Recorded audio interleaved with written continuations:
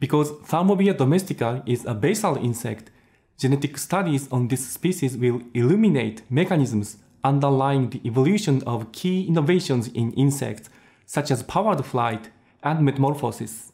This protocol covers basic techniques from culture maintenance to egg microinjection to implement Thermobia as a laboratory model species.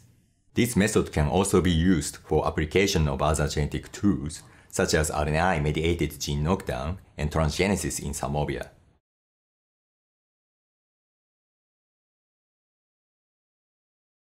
Maintain wild-type and mutant populations in a large plastic container with regular artificial fish food, water in plastic cups with a ventilation hole on the top, a folded paper for hiding the insects, and layered cotton for laying eggs.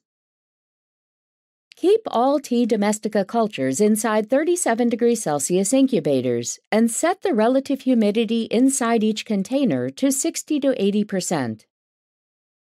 To prepare the egg collection colonies, transfer about 20 male and 20 female adults to a middle-sized container with food, a water supply, a folded paper, and a small piece of layered cotton for egg laying.